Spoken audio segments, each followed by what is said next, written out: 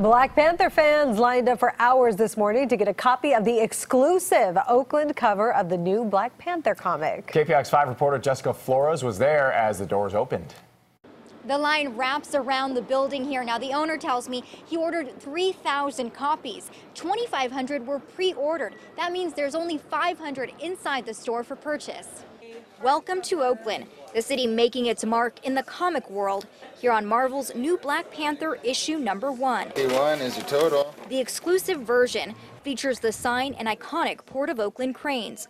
And this cover only available at Cape and Cowl, where store owner Eitan Manhoff worked with Marvel to bring the cover to life. And they said, okay, well, here's 10 hoops for you to jump through.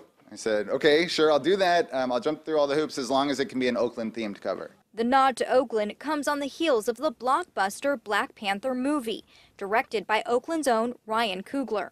With the movie coming out and my generation just being so young, it just gives me a chance to get into the comic book scene. I've been in the town 45 years, 11 months, town representative, you know what I mean? It's a good movie, it's a black, you know what I'm saying, superhero, love that, It's all about the representation. And though Oakland plays a role in the movie, it's not part of this comic book series. Thanks for making it down. This book on the inside actually doesn't have anything to do with Oakland. It's in space. It's all about Wakanda. In space or in Oakland, for $4.99, some fans getting a piece of Wakanda forever.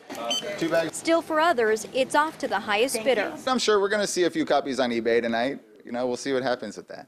In Oakland, Jessica Flores, KPIX 5.